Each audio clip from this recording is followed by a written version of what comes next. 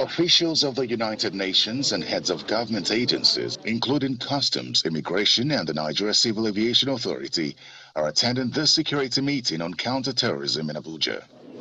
The meeting, which was held behind closed doors, is essentially to upscale the capacity of relevant agencies of government on effective way to manage terrorism threats. This really is in response to the threats. We noticed that criminals and terrorists use of course, the airline industry to go either to combat, to conduct other crimes related to terrorism, and this is a phenomenon that's been observed not only in Nigeria but in the African region, in the world. So, of course, in Europe, in North America, everywhere across the globe, this is a phenomenon that terrorists have proven to use, and we need to be able to detect these individuals using their passport information. There's also the passenger name record data that can be helpful, but it really is in response to the threat.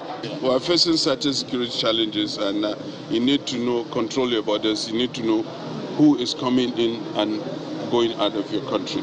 So that's the number one advantage. The United Nations Countering Terrorists Travel Program is an international program that generates biodata of travelers and syndicates same to track terrorists' movements. It's a way of controlling the suspects. There is a package we call suspect index. Suspect is a watch list, and through that database, our system is able to synchronize and give us alert that this is person of interest.